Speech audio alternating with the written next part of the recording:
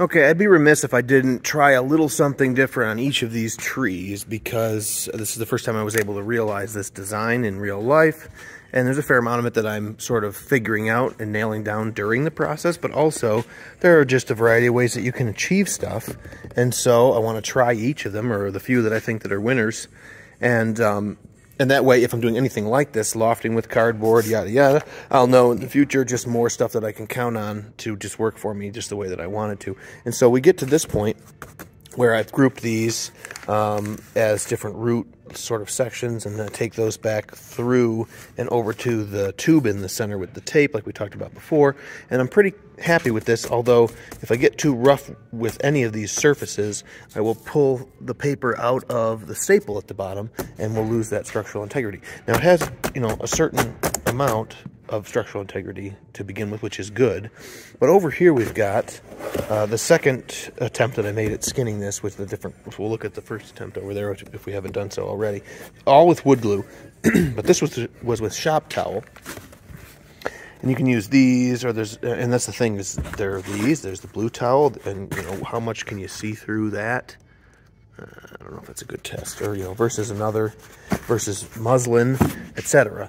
I've yet to make any samples. I've just had to just move when I'm here. One of the nice things about this is I've pushed the glue and the towel down and around the end of the cardboard where it meets the plywood down here, and that's really locked it up. And any of the glue from the inside, which I can't get in there and see, but I just know that any glue that's either rolled down the face of this or rolled down the inside has pooled around here at the bottom and essentially really added to the attachment of the cardboard strip to the edge of the plywood as best as I could do. That angle that I put onto the plywood itself makes a great landing point, and it makes a bunch of surface area and an inside corner for the glue to get in and stick from behind, all without really breaking the plane of the plywood, which is the leading edge of this piece, which means we get, it was well worth me doing two thicknesses here, doing two layers. It keeps that angle of attack to the floor appropriate instead of humping up to do that outside corner. So I'm quite pleased with that. And the amount of structural integrity that we've got now is remarkable. Could I kick through it? Yeah. Could I jam my finger through it? Probably, in these areas that don't have any. Yep, right like that. Okay. So you want to be aware of point load. And so I think that this is a perfect step between this and one homogeneous surface. But I would like to improve its ability to resist point load or puncture.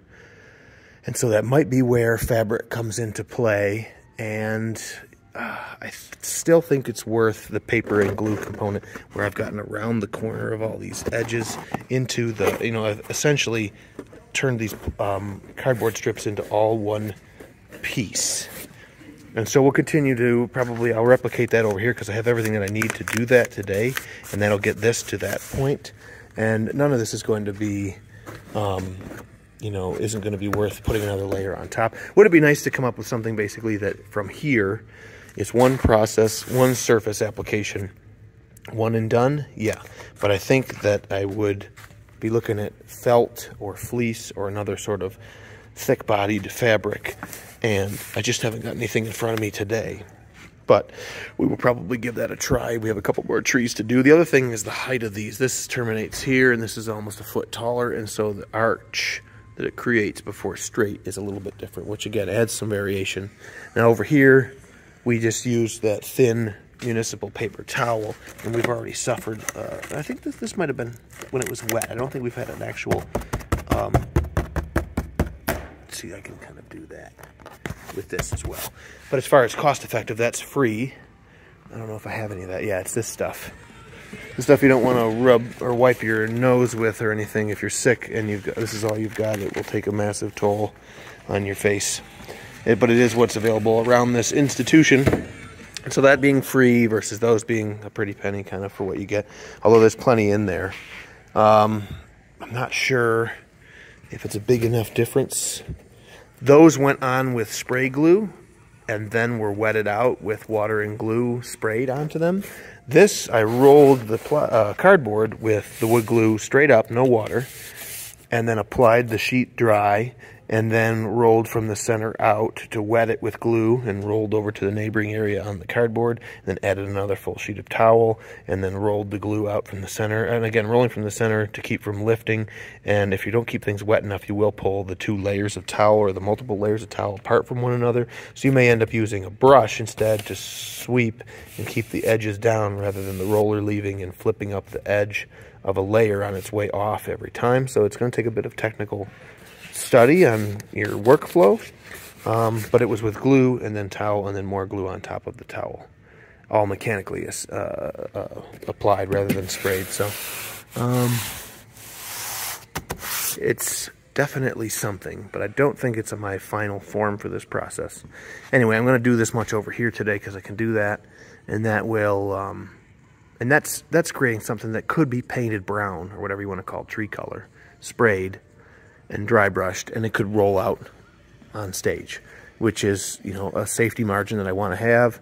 And then I'm going to pivot away from these for a little while and work on other stuff, and I'll just know that the available time that I plan on having can be used to add the paper bark texture and really dial these up a notch in terms of their final look. But they can't go on stage like that even with paint, but this here would fly. And so in the interests of just giving ourselves plenty of insurance, we'll get everything to this point one way or another, and then we're going to get on to roughing out that tower section. All right, thanks for watching. We'll see you. All right, moving on a little bit from these trees for the time being. We need the top of this tower where Fiona's been locked up. It's a tip of the hat to Rapunzel. And on Broadway, I believe a tower top kind of comes up and out of the stage and pushes downstage, pushes out toward the audience. And we can't do all of that, but I figure we could certainly use fog against the surface of the stage and go up with a smaller circular base and come out with a circular balcony and have some kind of piece of a circle for the tower itself. And that could roll on and off stage from a wing. And then to complete the look of the top of the tower, I don't think for the size that you need for the performance that happens, you need such a tall, pointy tower, cone, that there's no point in putting that all on stage. I've seen a lot of different shows, and a lot of them show the majority of, if not all of, the tower roof, and a lot of it starts here with an eave overhang, and that makes it a smaller, you know, triangle that's necessary. But coming from the real world, I just want to see an overhang for the whole balcony. And so this is where I started with rough dimensions at about 8 feet in diameter, and I think this is up towards 14 or something. Yeah, anyway, and again, I put somebody in there to scale, and I'm looking for headroom to be appropriate and everything, but if anything, the biggest problem with this piece was storing it off stage. When this is 10 feet and this is a 12 feet diameter circle for the handrail, it gets to be wildly space consuming back here. And so I refined it, and I pulled a foot out of this diameter down to 7. So our balcony's a 10-foot diameter, the handrail's at 12, and the edges of the roof are at 14. Now the roof is going to come in and go out on a bar, which means that this set's going to come up to about, where are we here? 12 or so, which is the top of our trees currently as well, which won't be in the scene here with this, but basically at the trim. And that'll make bringing in and out of off stage a lot easier, and this can just come and go. Now, further problems with that. To start with, this is a circular base that we're on here, and so I want a full surface on the bottom, because we're going to set the fog machine in here. We're going to put weight in here to offset. So Shrek, I'm not sure if he's going to be climbing up this way and we're going to try and get a laugh out of it or not, but even just standing out here, I don't want any tippiness. So this needs to be a 100% full circle base at 7 feet in diameter, and then the top edge has to at least be like any other wall, a top plate to set the joist system on for this floor system. Now we'll look at the floor system on another video. Right now I'm focused on making this rolling circular wall with enough height to accommodate the fog machine inside and a crew member laying down. And then we're going to be off the floor to the extent that the caster wheels are about 5 inches. And so we're just going to skin this thing like we usually do, and we'll hang the skin down to within a half an inch from the floor, which will obscure the wheel. And the fog will pump out into this section and probably just escape under that half inch on that full circle all the way around to create a surface of clouds that billow out from this thing all the way around. If we need to let more fog out or close it off, we can do more when the time comes to adjust that. So for now, how do we make that rolling circular wall system? Well, again, full-size circle for the bottom. And so for that, I want to, again, because it's load-bearing, I don't know where it is here, but we're going to use plywood. And so here we go. So to make a 7-foot circle in 2 layers of plywood, we're going to have to first lay 2 4x8 sheets this way, and then 2 4x8 sheets that way to make 2 layers thick, and glue them together so that we've got the seams laced all the way around. Then I can throw a center mark on here, and I can jigsaw off the excess and then the extra, and finish up with a router and make a perfect 7-foot circle that's 2 layers of plywood thick. But this wall, see, that's the circle base. I was playing with whether or not it would also be a ring, but I'm going to end up going with a full circle. But the top only needs to be a double layer ring. And the thing is, if we were to put 4 sheets together to plot out a ring, which is what I kind of show here, and cut that out, we've got this whole circle section and all this negative space as a waste a second time. So 4 layers for a full 7-foot circle, 4 sheets of plywood for a full 7-foot circle for the bottom of the cart. And then 4 more sheets of plywood just to make the ring for the top of the wall? I don't think so. And so, what do? Well, break it into sections. I can use CAD to draw this up and dice out a section and create a piece, which is what I did here. So I went with 8 pieces for 1 layer. So it's 1, 2, 3, 4 for a hemisphere, 8 for a full circle, and then twice as many for 2 layers. And so what you do is you put the 2 pieces end to end on 1 layer and then bridge the seam entirely with the second course, almost like a brick running bond, to get yourself a nice strong circle, and it'll be perfect when we're done because of the CAD. So I printed this out, I stuck it down to a piece of plywood, I cut it out a little bit outside the line, I sanded it, now right down to the ink. And now the question is, can I get 16 pieces, which is what I need for that ring, out of just 1 sheet of plywood rather than 4 sheets of plywood? And the answer is yes, in the end. Some things to remember. To start with, I wanted to screw this down each time I traced it, because the trace line is for the jigsaw to begin with. I'm going to cut outside the line by 1/8 of an inch or so with the jigsaw to free all these pieces up, and therefore I can have them closer together than the diameter of a router bit, so I'm not cutting into the next one when I'm routering. And I don't want to encapsulate that router bit when I'm doing this. It's really hard on that router bit. So we'll do the meat and the potatoes. We'll get these all out of the negative with the jiggy, and then we'll stick this template back to each one of them, and we'll just trace around the template with the router, and we'll take that last little bit off.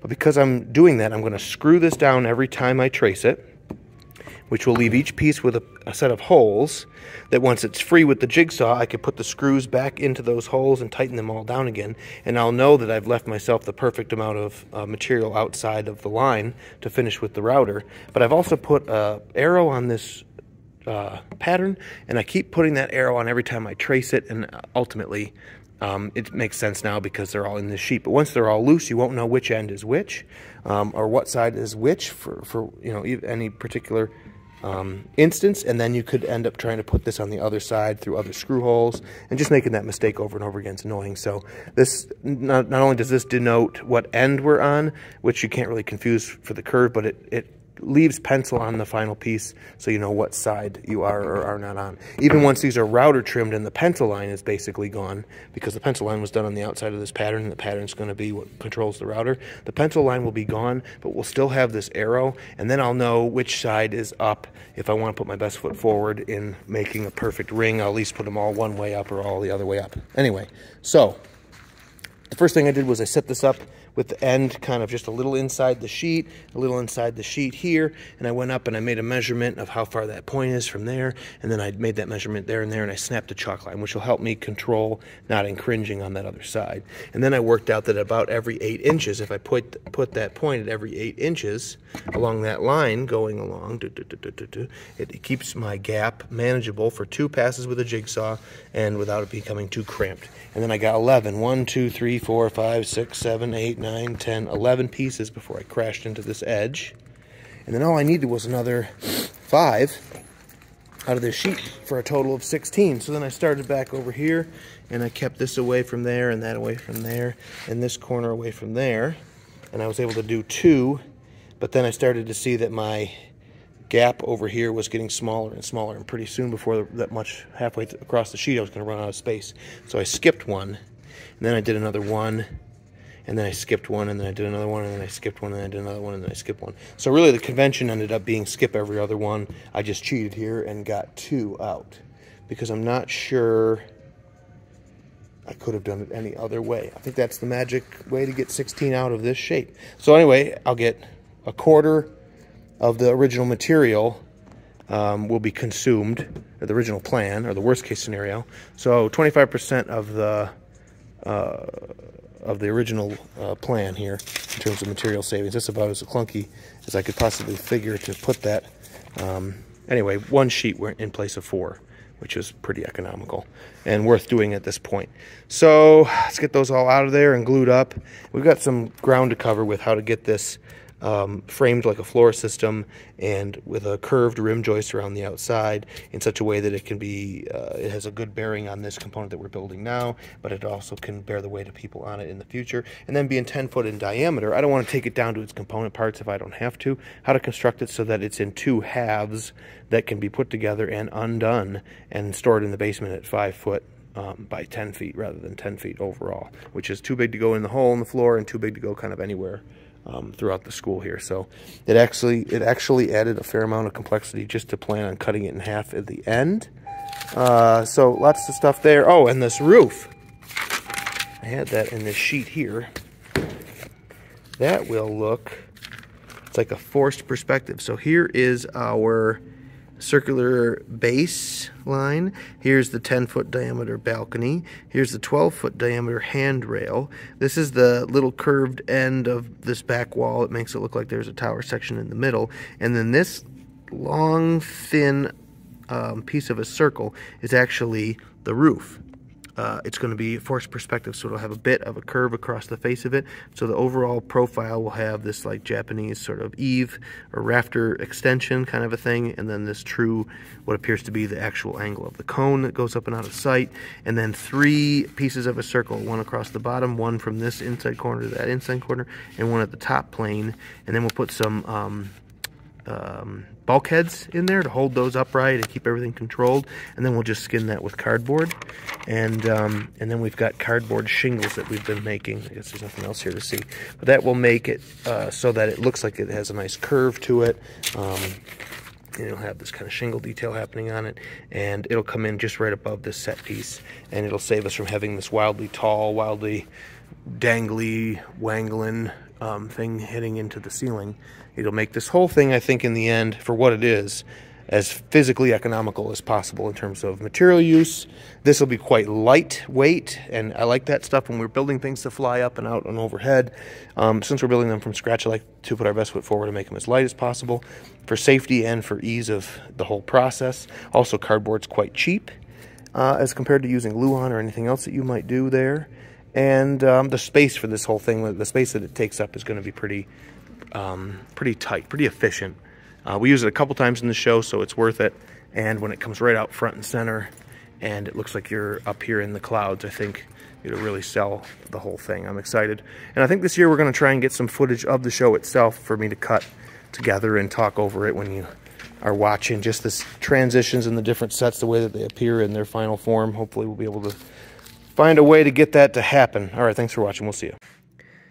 All right, well, that went pretty smoothly. I just sort of assembled pieces based on that chalk line center. On Instagram, I mentioned how I failed to put that on the pattern piece, so I couldn't transfer the center of these pieces onto them from the pattern. So I just lined them all up and justified the ends. And at that point, I could make a halfway measurement and snap a line. So then I could set each piece to the chalk line as I went around. It's 2 layers and it's a running bond, so the chalk line's on the physical seam below, right?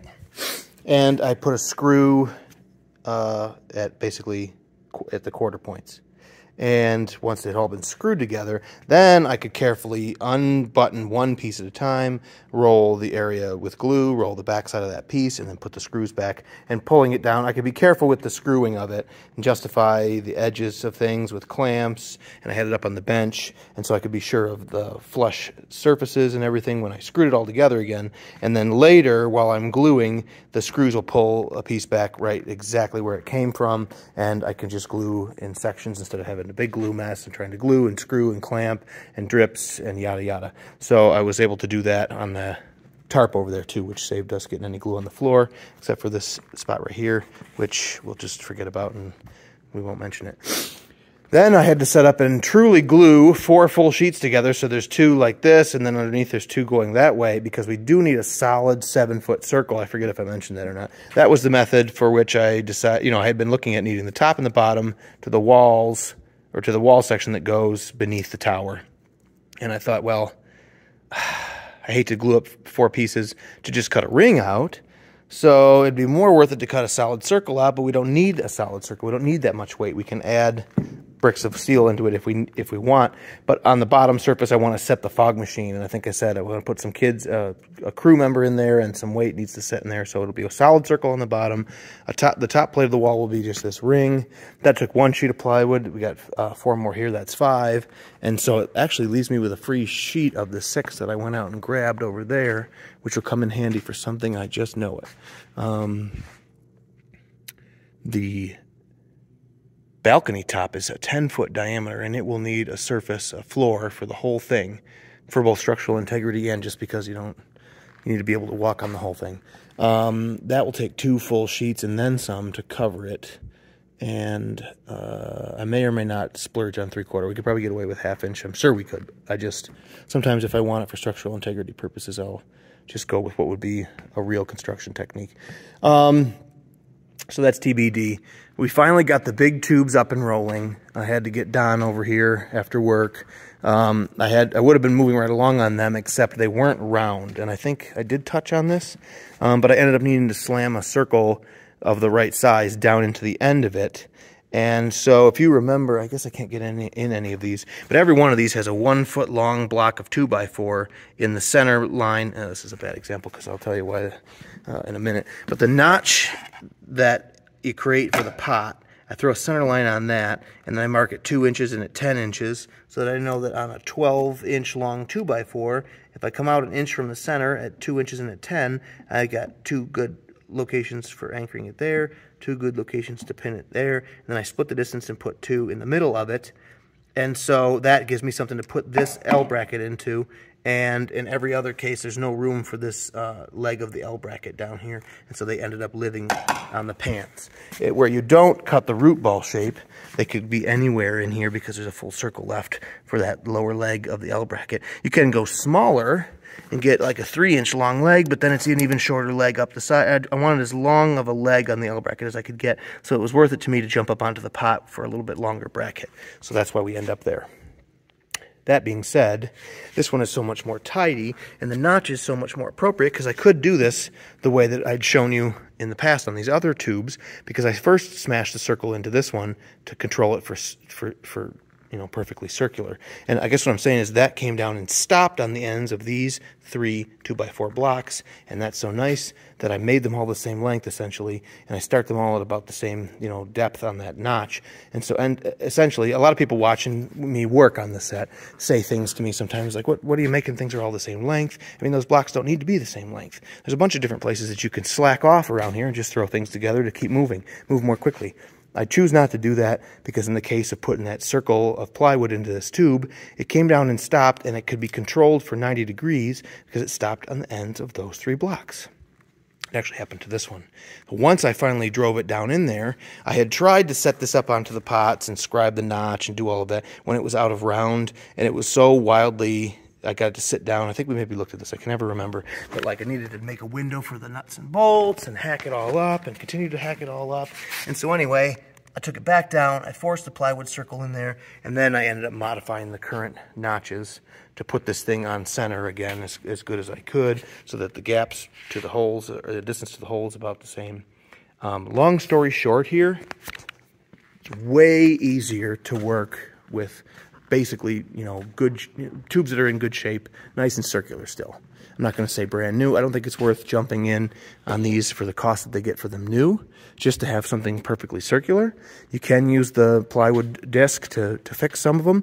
It was the hardest with this largest diameter. I would have a much easier time on the smaller diameter because the wall of those is so much thinner because it's not nearly as much volume of concrete. You get into these and it's like 3/8 of an inch thick, and the inside surface is basically plastic to get it to let go of the concrete. Rather than just being waxed cardboard. Everything's heavier with these, and the job of putting it up and putting it back down onto these rolling away constantly scooter bases was a 2 working man job, and it's a 3 or 4 regular person job, just because, you know, it's very tricky not to get that thing to run away from you and to get things lined up, whatever. We got it done. They're both controlled for circular with a disc of plywood that sits at the 12-inch mark on those block ends. Then I could put, and we did this one the right way once I had done that. Then I first, put it up on here, scribed, notched, everything worked out just fine. Do they stand here perfectly vertical? No. And is that good for trees? Yes. This one in particular, it's hard to see with the parallax on this lens. Maybe I could take that out if I do this. That right-handed one lists a little bit. Looks great for a tree. It might be a little bit weird for a stone pillar, which is what this particular one will double as, because this is the vantage point basically here that it's a stone pillar. Not the end of the world. But if anything, if it's all monkeyed up and out of round and a little bit, it's going to list one way or the other. The closer you can be to on center and to balance its weight between the wheels, you'll be much better off. Or you'll end up with something that even if it doesn't want to tip right over, to go in one, there'll be one direction that you try and push it in that it would sooner tip down and touch the floor rather than roll, and it'll surprise you because you won't always know where that direction is. Certainly not if you're a young person on crew, and those things can cause problems. So with that in mind, we did our absolute best at turning these into perfectly circular and then putting them up the way that you should do it. I tried skipping that step and it bit me, and so yeah, we're moving right along over here. I really like this shop towel and wood glue. I think we saw that I can still poke my finger through in those areas. I tried landscaping cloth. I got the 20-year guarantee heaviest landscape cloth, but I was still able to poke my finger through it, which is remarkable because to push a finger, I mean, that's what I was thinking when I thought of this, is like it's designed to resist point load and puncture because that's what plants do very slowly over time. I cannot drive my finger through that. But as soon as you fill it with glue and the glue hardens, then it becomes brittle, and I believe when the glue itself cracks, then it can get the fibers to break, which is too bad. It's just certainly not designed to be used like this, but the idea that I had behind it was that I really wanted Tyvek. I want something like Tyvek that's basically impossible to puncture. But you can't see through Tyvek because it's also a moisture barrier, and so you won't get glue to soak into it, and so you can't use it in this way. But I thought maybe this landscape cloth could be impregnated with glue and we could get what we wanted out of it. I can't even see. I can make a divot there because it's still kind of soft. But as soon as that glue, I did that today, I did this yesterday. As soon as the glue is totally dry, back to the same old problem. I'm going to try some felt. We got some fabric scraps from downstairs. I feel good about felt, and we'll get a sample of that to dry because we don't own enough to really do this. If it is going to work, we'll get our best price on felt, and we'll use that as a substrate with the glue. And so I'm just not going to hurry up and waste any more glue here until we're sure of what we're going to do. But and we've certainly been through, what is it now, 1, 2 practically, 3, 4, and then there's a regular, there's extra crispy, and there's the red top there, so 5 gallons, at least 4.5 already. A lot of that's with this lamination just soaks up wood glue. Actually, when we laminated so much cardboard, those sheets that were out here, they're in the hall, making that triple layer cardboard sheet 16 feet long, 2 pieces of that soaked up a lot of glue, and the plywood laminating soaked up a lot of glue. So honestly, it's a weird thing to compare back to back. I don't think that these actually take that much glue. And so I don't want to give people the impression, it certainly takes quite a bit of glue, but I don't want to give anyone the impression that this is super glue heavy for what it is. I think we've burned through several of these gallons just doing all the rest of the work on this production. So I think it's well worth doing. I mean, the difference between this surface, versus this tape and cardboard, just fine for a play or to use for 1 year, that method on something else. But with the investment of the tube, the investment of the base, the functionality of trees in shows, I think it's worth making things hardier, more robust. So that's our thinking there. We're going to get started making the roof section for that 2.5D or like relief sort of tower roof, all out of cardboard. We're going to get the circle cut out of that plywood pretty soon and start basing out that tower piece. We got some more casters on the way because we ran into the end of the casters that we owned, but it's always worth having a few, more. It's always worth having plenty of them. We have 2 more left, so I think we got like a half dozen, which ought to help us finish out this entire show. The quality of these Rose brand or similar, solid rubber, that's that's 1/8 of an inch, and that's still that's 3/32 of an inch anyway. As far as the construction, these are just the hardware store version. That bearing, I can see the ball bearings in it. We've got a lot of play in it. The plate's a lot thinner. And in the past, this is an overmolded rubber, and this has come ripping off this black part, and it's just left that rind, basically, that rubber rind rolling around because it just got it in its head that it needed to fall apart on me. The quality is totally night and day on these. Physically meet the same specs, same height, same spin radius, and what have you. They certainly don't bear the same weight. This has got more of a sealed bearing. See the plastic ring that interrupts? You can't see the balls in there, basically. Don't look at the balls. But you can load these up with way more weight, and they're so nice and smooth and quiet. So we're just grabbing a few more of those to put everything on those this year. And this is quite a wheel heavy show because for 6 trees, we have 3 wheels. That's 18 wheels used, and normally that's enough to do the entire set. With 2 more, so we got 20 before. So 20 has done us for several years now in a row, and so. We finally ran into the limit, but I don't know that we'll be back to the limit anytime soon, although famous last words. Okay, we'll be back with some tower and some, finishing up these trees for now, and then I won't bug you guys with those for a little while. All right, we'll see you. Thanks for watching. All right, we got these sheets glued up, and we're about to make our solid circle of plywood. Now, I have a nice big compass, or I could have laid the circle that we need out just by math, just putting out a 7-foot circle. To start with, this came in at 83 3/4 inches in diameter in both aspects for some weird reason, for some strange reason.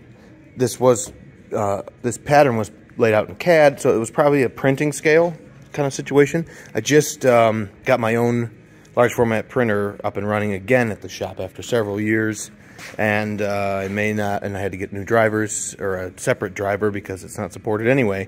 I don't have like a consistent workflow with my large format printer, so you'll want to make sure and check your settings and maybe even pull measurements on your pattern like a consummate professional, which I should have done. Anyway, not going to harm us whatsoever. 83 3/4 of an inch in diameter, so the easiest thing to do here is just trace it. But the other thing that I bothered to do was, to start with, we're going to again use our construction paper techniques and justify it to a couple of sides. Oftentimes that means that I come right up to within 1/4 of an inch or something like that. But in the case of these edges sitting out some, I didn't have a good enough surface that would support these individual sheets while I glued and tried to line them all up by myself. Right now I've got these acting boxes under there finally. So I get it up where I can work. But the point is I use the floor to my advantage, and then when you do that, you can't clamp your edges at all. And so I had to rely on weight. So I ended up with some of the same problems I've had throughout this project. It's, which means the edges sit open like this. On this end, it was the worst. So to start with, we moved away from that edge, come down here, because this one is a lot better. A lot tighter overall. And then again, this way or that way, this edge is good, and that one's a little less so down there. So we end up at this corner and a couple of inches from the edge, just in case there's some, just end up with a bit of a physical feature here, like that kicks up.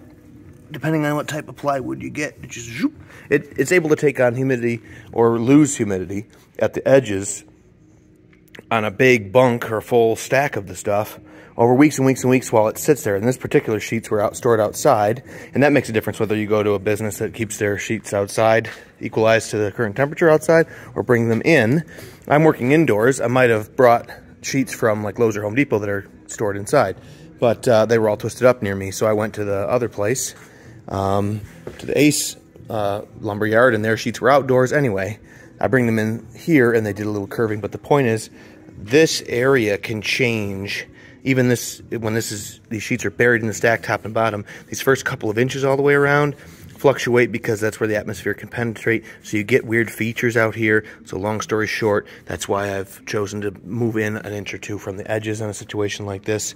Is it the end of the world if you don't? No, just a bit of best practice here from a woodworker perspective, which I don't almost ever do fine woodworking, but there's just a lot to know about getting the most out of quick, rough construction materials like these as well. This is a CDX plywood, which means that one side is a C quality, the other side is a D quality. I don't know what the X is. I probably knew it at one point. But this is what you would put down for a plywood subfloor in a lot of cases, or a super heavy roof system.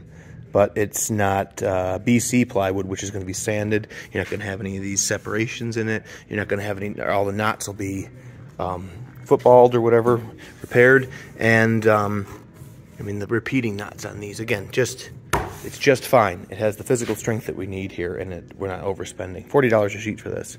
As far as clocking this ring again to the circle when it comes out, I'd like for those to be clocked together at the same point, because even though I did my absolute best, and this is again a best practice because this was a router, and I did a really nice job gluing these up, and I've pulled dimensions in both aspects, so it's likely a very good circle, but just because it's better to do this, you want to align your upper and lower and clock them in exactly so that when you're trying to put a surface on here, you haven't got a difference between the length of the circumference. The portion of the circumference on the bottom circle might be longer if it bumps out, and it might be shorter, or I suppose it would be the same length, but it might be shorter by just being more consistently circular. And if you have like cardboard or Luan that you're trying to sit down onto that, it's going to play hell with that surface. And even though you will get it to be all right, depending on the type of surface that you're trying to create, you can see those wiggles. And so even if the circle is a little bit different, if the upper and lower one is different in the same way at the same time, that surface is more, it's two-dimensional rather than becoming three-dimensional, basically, and that's so much better for everybody involved. So it won't make a lot of difference here again, but I will bother to do it by making, you know, just a couple of marks there and a couple of marks there that will still be on both of these pieces. Making them out here, they're going to get cut off, but then I also put a 0 or a circle or whatever on that one, left it off of there. So there's no chance that anything's going to be mistaken, flipped up and down, or whatever.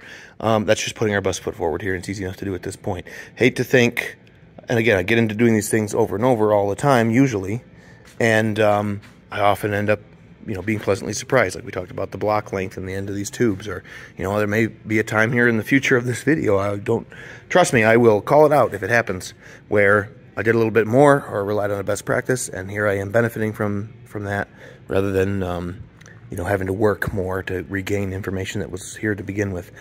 When these are put together to trace and they're lined up, make a mark that lets you line them up again. All right, now we'll cut this out with the jigsaw and see if I can use, I don't know if I can use an 1.5 inch thick pattern to cut through an 1.5 inch thick with the following router that I've got. We may be in a situation where I have to mount a router at the center point of this thing anyway, and just swing it around and clean up down to that line or close enough to that line, which will negate the tracing in a lot of ways. But we'll give it a shot here. No, it won't, because the tracing will let us get the meat and potatoes on the negative cut off and get it out of the way one way or another. What you don't get from tracing this ring, rather than simply using a compass to throw a circle out on here with ink, is if you use the compass, you get a center point that you can mount the router compass to, or a circle jig, or whatever you want to call it. In this case, we're going to have to find a center of this circle if we want to use the router to clean this up without a pattern. Just a little bit of esoteric BS, basically. All right, we'll see ya.